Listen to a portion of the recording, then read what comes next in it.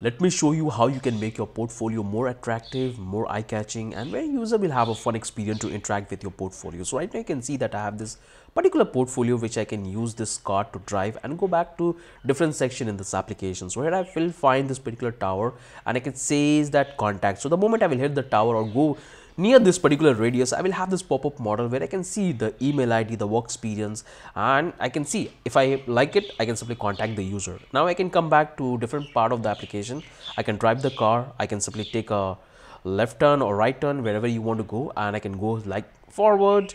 Here I will find another tower. I can simply go and go back to this particular radius where I can hit this experience tower, and I will have the details about this particular user. So try to include something like this in your portfolio, and this way user will engage with your portfolio and will be a fun experience for them to go through your experience, go through your work, and it will showcase your understanding that you know how to code an application like this, where you will have the fundamentals about the physics, lightning, all of things which you can explain in detail. So this is the prototype, which is the starting point. You can simply drive the car and go back to the different section. It's pretty phenomenal. So here you will find the project section where we can go and see what are the project we have developed. So it's this kind of application you have to build. Try to make your portfolio more interactive.